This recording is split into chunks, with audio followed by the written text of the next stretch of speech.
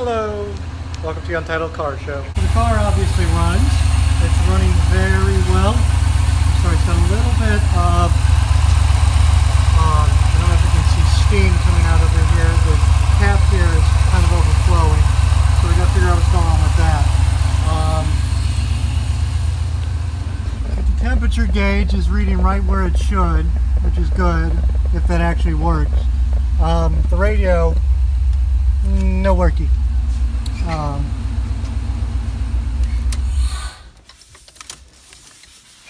So yeah, so I don't think the fluid cap is on all the way.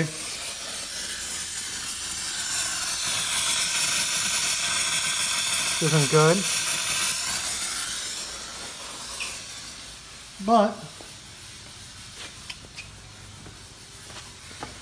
for whatever idiotic reason, I forgot to put a cap on the reservoir up here. So that's not a good thing. And the cap's a little foobar. There we go. Put that back into place. Do that. There we go. So we're going to have to wait for this to come cool down a bit and see what the heck is going on with it. I'll do a brief detail of what happened. So the clutch spring, or the clutch fork down there, I apologize for the steam, is being sticky. It wants to stick open. So moving the car is basically an exercise in the clutch either being like, it will sit and it'll just barely be touching on the clutch plate, and then you start to give it some gas and it locks immediately, which means that you can't be any sort of ginger with it. So you got to give it a lot of throttle to move it back and forth, which is a pain in the ass. Also, I think the brakes are sticking a little bit. I don't know if it's in the front and the rear, where the hell they're sticking. So we'll have to give a look at that. Also, what we ended up doing is, earlier today, I don't know if you see all the fluid that decided to leak out onto the concrete. We started up the car and the fluid was just overflowing. So this, as you can see here, here's the heating core. And I assumed there was a break in the wire. Come on, this door likes to stick. I think it's the actual heating core, because the car's been parked in the garage. And as you can see, it's wet. So my assumption is the heater core has been leaking for quite some time.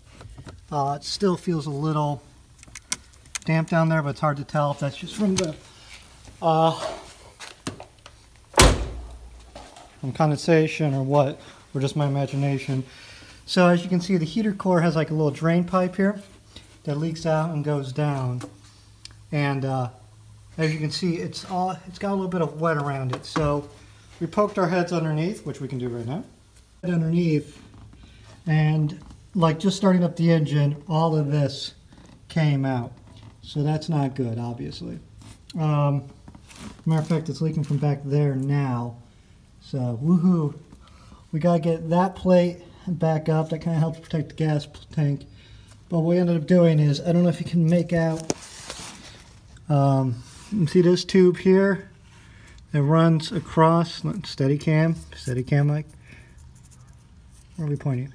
So this tube here runs up to the radiator, and at the end of that we literally just put a U it runs to the radiator and it runs to the heater core.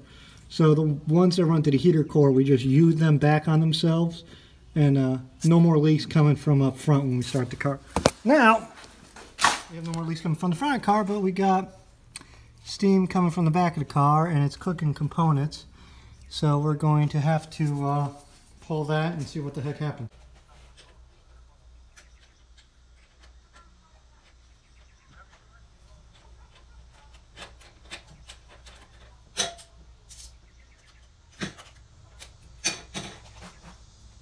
Whew. So it's fairly empty in there, which isn't a good sign. So we got to fill up the whole system all over again. But you don't want to put cold water in on top of, you know, super hot water, because that could cause an issue. So what we're going to do is we're going to go to the front of the car and we're going to start filling up from the front radiator section and work our way backwards. That's kind of the way Fiero says you should be doing it anyway. So that's our plan. Okay, so I don't got one of them fancy coolant fill things. As you can see there, that's all the way to the top. And this is close, but no cigar.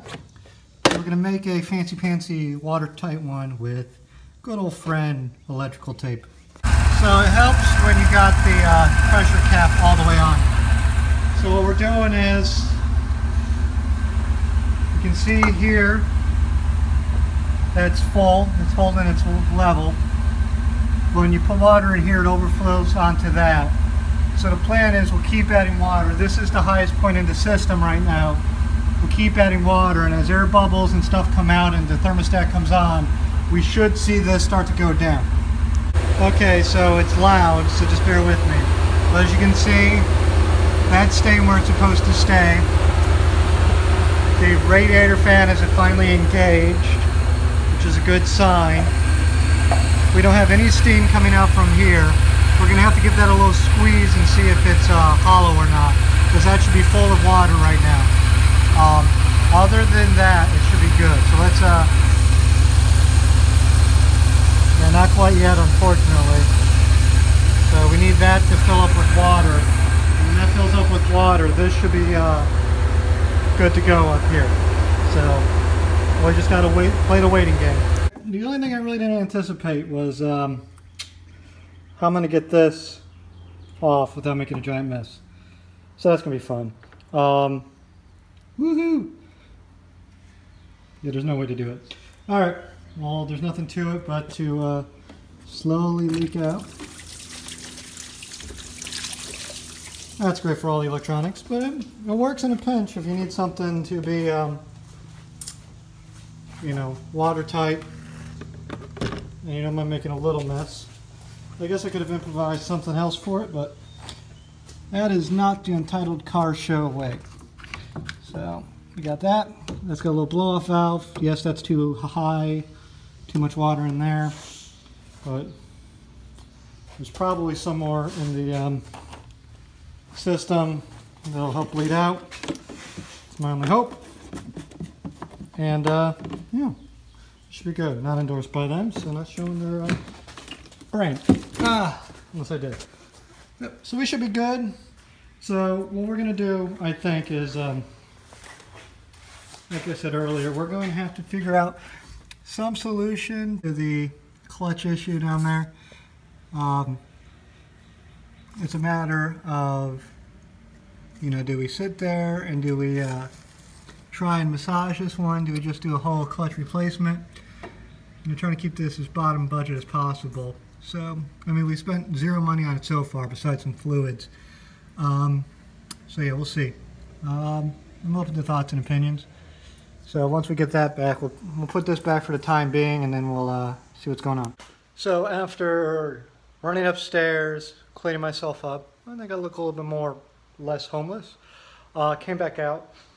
In the air, there's a very, like, I don't know if you've ever smelled rust, like burning, which is a weird thing to say, but rust, like when you scrape it or you grind it, which leads me to think that the clutch is having a little bit of a issue. So I think the springs are actually rusted up on the clutch, and that's what's giving me the issue.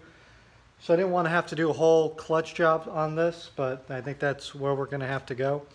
Also, after I turned off the camera because the battery died, I actually managed to fix, if you can actually see, look, the hood. So the hood actually pops open now and will actually lock on me. It's still a little difficult. So I put in a new hinge and a new hinge cover, which actually was fairly easy. Just got to kind of put it all back together now. Yeah, probably not the best view of me. This is hard to do with one hand. So we also put the antenna back on, which makes no difference in radio reception at all. So we just got to kind of button up a couple more things. I'm hoping if I massage the clutch, you know, Why is this massage? Whatever. You know, push in, push out, get the clutch, spring maybe forcing how it should. We should be able to do this and get this thing a lot more streetable. If it kind of continues to give me crap, I'm gonna have to do a whole clutch job. My hope was to put in as little money as possible into this to do, you know, fun projects and whatnot with it. But if you spend money where you have to spend money. So for me, the hope is spend it on paint, kind of making it look a little bit better. The stuff like the clutch, don't really want to have to spend money on it, but I will if I have to.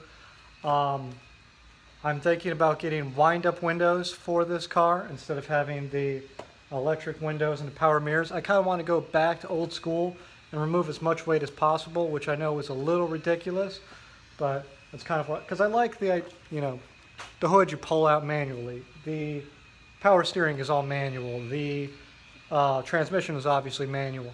So I don't see why having power windows and power locks and, you know, power mirrors and all that needs to be in there. If I could get the windshield wipers to be manually operated, I would. So that's kind of where we're going with that. So I'm curious about what all your thoughts are on all that is. If you have anything else you want to see me do or work on the car, we still got to fix the headlight issue. It's kind of hard to see with the current lighting. Well, one headlight up, one headlight down, so it looks a little blinky. But yeah, other than that, it's going along very well, I think. So thanks everyone so much for watching, following along with what I do. If there's any project you want to see me work on this car here, pointing is helpful, let me know. And other than that, thanks for keeping up with it. Like, comment, subscribe, whatever the YouTube-y stuff is. All right, have a good one.